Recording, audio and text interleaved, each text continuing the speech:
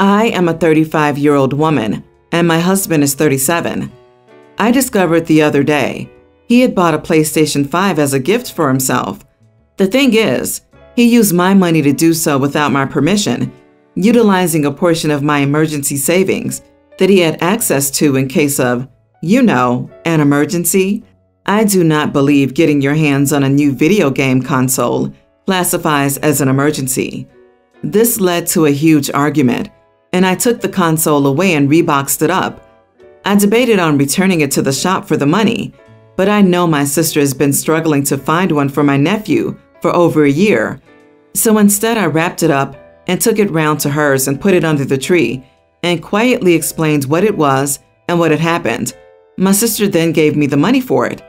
My husband went ballistic, shouting and demanding I go get it back, which I of course refused to do, telling him as it had been bought with my money, it was my choice what happened to it. He is now sulking and refusing to talk to me and acting like a huge child. For anyone curious about our money situation and why I'm so angry, we each put half of our salary into a communal fund for the house, bills, groceries, etc. The other half is ours to play with as we want. My husband always blows through his and never saves a penny.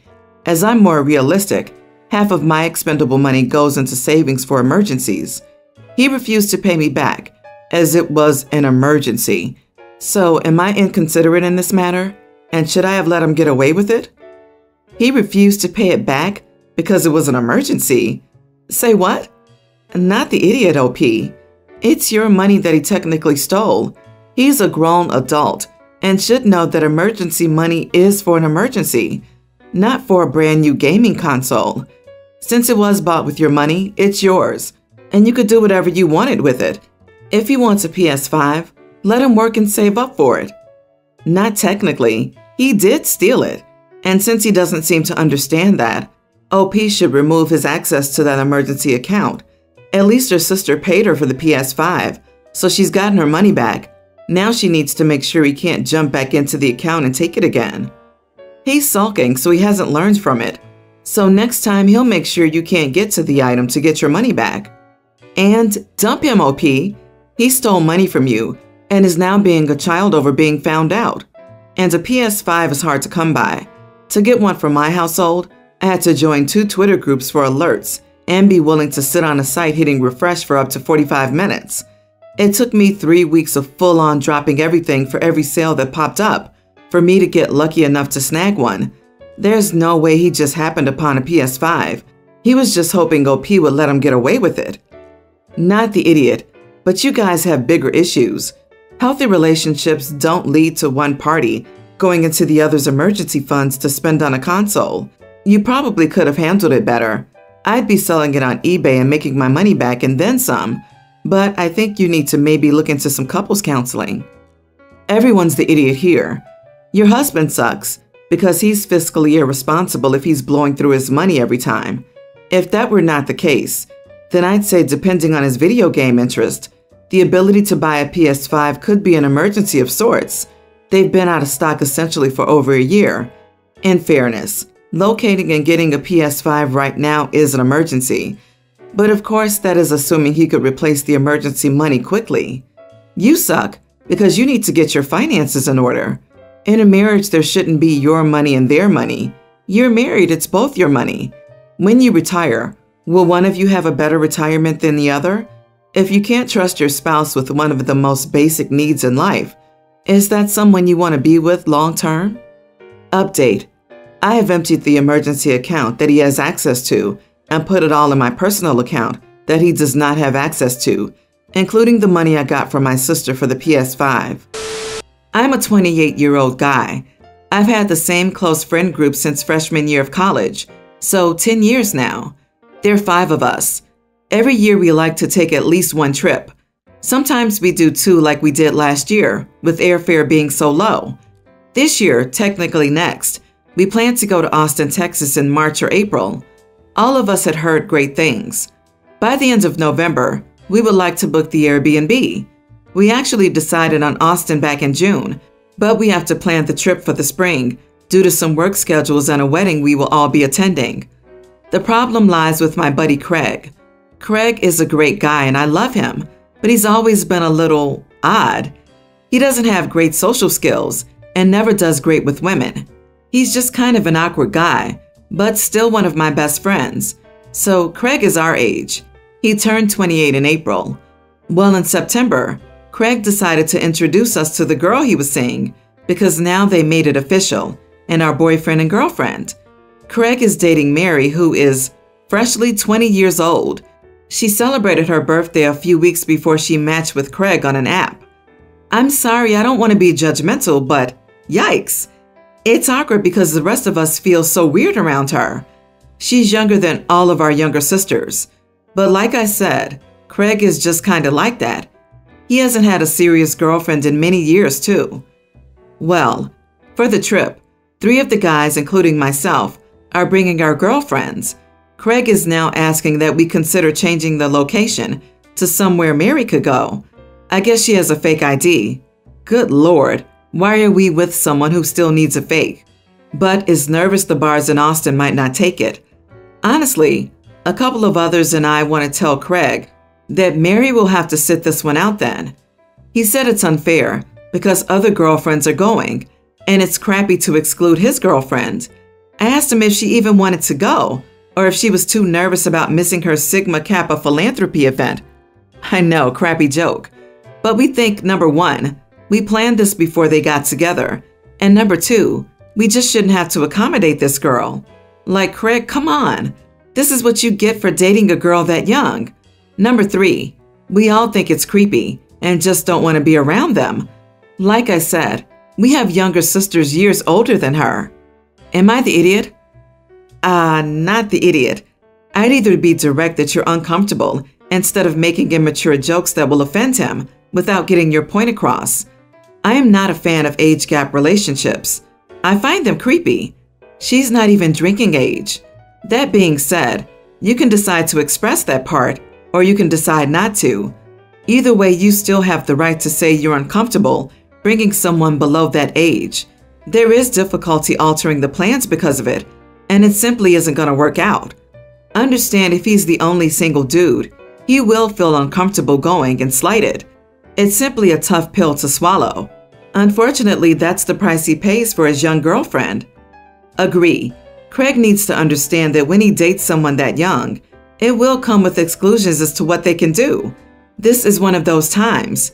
Also, it's completely unreasonable to expect you to change the location of a trip you've already planned.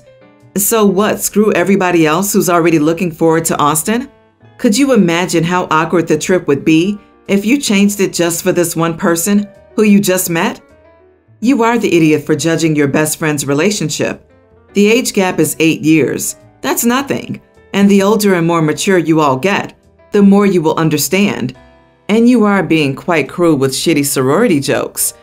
Of course, all you'll end up doing is ruining a friendship, but it sounds like that would be okay with you too.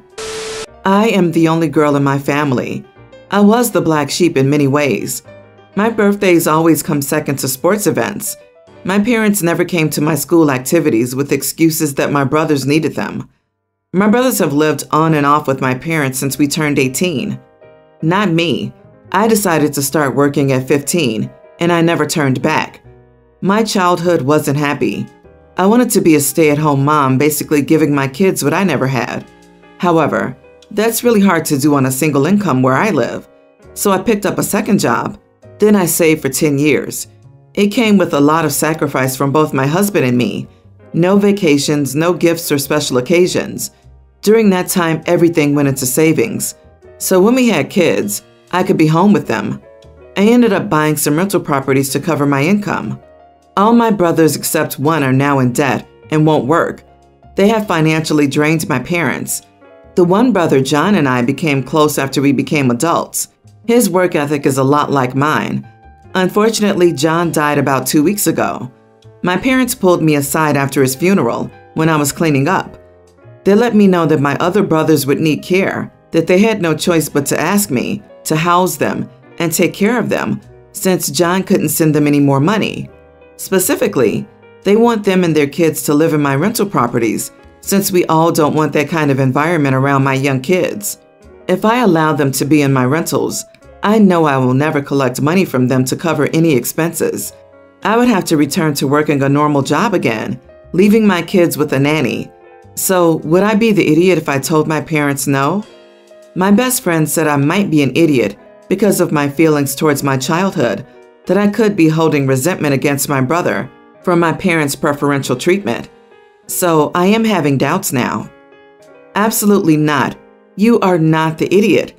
Your parents are telling you to neglect your own children to take care of your two grown men and their families. You saved money to stay home with your children, not so you can take care of grown men with problems. They need to find jobs and help their own families. Regardless of your feelings about your childhood, you are not responsible for housing and supporting your ne'er-do-well siblings. Your parents have a lot of nerve. Yep, even if you had the best childhood imaginable, renting to family is always a dangerous idea. What do you expect it to do if they can't pay the rent? Of course you'll have to let it go, because they are family, and how dare you make them homeless over some money or property damage? Just say no. Don't give a reason, because that gives them something to argue. Just no, we won't be discussing this any further, and end the conversation. This situation was created because of your parents' bad parenting that taught these guys to be coddled and irresponsible. It's beyond galling that they have had the nerve to ask you to be responsible for the mess they made. Forcing them to accept the consequences of their actions and choices could finally be the best thing anyone's done for them. OP, your best friend is wrong. Your resentment isn't an issue here. The debt and no income thing is, and you are not the idiot. It doesn't sound like they're a good family to have, so maybe that will make them shun you and you won't have to deal with them anymore. Not only would you lose rental income, there's a good chance they'll trash those houses. So say no and regret nothing. My boyfriend's best friend Josh has been dating his girlfriend for nearly 5 years, and he proposed to her last week. My boyfriend and I, on the other hand, have been dating for 8 years and no ring to be seen. His best friend is already arranging the wedding planning with his fiancée, and I can't help but feel upset and mad about it. And I also feel like it's unfair how they got engaged before my boyfriend and me, and they'll most likely get married before us too. I don't know if I'm mad at them or if I'm mad at my boyfriends for not having any plans for the future. Whenever I discuss plans with him, he acts like he doesn't care, and then I see his best friend and his fiancée how they are, and I feel sick. I asked my best friend's fiancée to hang out and grab some lunch together, which is odd since we never got along this whole time, and she was surprised that I invited her to do something like this. But I did so, even though I don't like her a lot. I needed her honest opinion of what she thinks of my situation. I'm an honest person and told her how I felt upset that they got engaged before us and how I don't see my relationship progressing the same way. She said that she understands why I'm upset, because my boyfriend doesn't seem to put in the effort in an 8-year relationship, and I have the right to feel dismissed along with my feelings. But she took offense because I'm upset she got engaged first, and she said that while she understands, it's not her and her fiancé's fault, and they shouldn't be expected to wait until we get engaged first. She claimed I came off a bit confrontational the way I phrased it, and she wouldn't want to feel guilty for planning her wedding, just because my relationship is not heading the same path as theirs. Am I the idiot? Yes, you are the idiot. Josh's engagement is by no means any of your concern, and telling his fiancée that you're upset in the manner you did is an idiot thing to do. This is something that you need to seriously discuss with your boyfriend, rather than be upset at Josh for deciding first. They aren't obligated to wait for you just because your relationship is longer than theirs. Josh's engagement shone a spotlight on problems you have with your boyfriend. You're dealing with it by shooting the spotlight rather than dealing with the problem that's been highlighted, your boyfriend's lack of commitment. If I'm reading this correctly, you are angry with your boyfriend for not proposing, even though you want to get married. So instead you asked a person to lunch who you don't like at all to confront her? Why didn't you talk to your boyfriend instead? You know, the one who you want to spend the rest of your life with? If you want to be married, you need to use your words and express all this to him, not your boyfriend's best friend's fiancé. If you can't talk to him about this, then you shouldn't be getting married. LOL, you are the idiot. And if I were your fiance, I would never propose to you after seeing how you handled this. Your envy is showing. A true friend will be happy for and congratulate their friends when something positive happens to them. Instead, you're all bent out of shape because you're not getting what you want. This is a conversation you need to have with your boyfriend. Unfortunately, if he's happy with the status quo, you can't really change that. My ex and I have 3 kids. We've been divorced for 4 years and are usually pretty amicable. At first, we had 50-50 custody of the girls, and nobody paid child support or alimony. Then 2 years ago, she got a job that required her to move 3 hours away, and she has the girls every other weekend and was ordered to pay child support. She was struggling to sell her house, and paying 2 mortgages was hard enough on her. So I told her that she didn't have to pay child support until things settled down. I'm pretty well off and can easily afford to take care of the girls without any help, so I didn't see the point in making her life harder. Things settled down and I never needed child support, so I never asked. A few months ago, my brother and sister-in-law passed away, so I became the legal guardian of their 4 kids. I can't technically afford to take care of all 7 kids independently, but some child support would help. I talked to my ex about how my circumstances have changed, and I need her to pay child support now. She said okay, as long as I could promise that the money would only be spent on our kids. I told her I couldn't do that. If I use the money to buy groceries, all the kids are going to eat the food, and if I use it to pay the mortgage and for the renovations I'm doing on the house to accommodate the extra people in the house, I'm not going to kick the kids out. I then told her I could put the money in savings accounts for our girls, but I'll deduct the same amount of money from the savings accounts I've already set up. Unfortunately, that wasn't good enough for her either, and we haven't been able to agree. So I wanted to know if I was the idiot. Wow. That took a turn mid-story. I'm so sorry for your loss. You are not the idiot, OP. I think you need to tell her to comply with court orders to pay for child support. Groceries feed your kids. The mortgage puts a roof over your kids. The fact that other kids also live here now isn't her concern. She doesn't get to dictate what you do with the money. And obviously, you're not taking the money and allocating it in an account earmarked for a specific kid that isn't hers. Since she hasn't complied with the court order, tell her you'll get your lawyer involved and take her back to court. This is the overall problem with being nice and lenient with the order. First you gave her an inch, and now she expects a mile. As soon as she could afford child support, you should have taken it. It isn't for you, it's for the kids. And as a primary caregiver, it is your job to look out for your children's interest. Even if that support was going into a rainy day fund for medical needs, a college fund, or any number of things. It's her responsibility to plan for and pay her fair share. So you messed up a bit here. I would stop talking with her about it. Remind her it is her obligation to pay. Tell her you want to protect your relationship and keep it civil, so anything further relating to the matter should be directed to your lawyer. Then stick to it and send her to your lawyer with any complaints. I can't believe your ex is being difficult, knowing what you're going through. Update. I texted my ex and told her I was giving her a week to send a check for this month, and if I don't have it, we'll go through the courts for regular child support and back pay.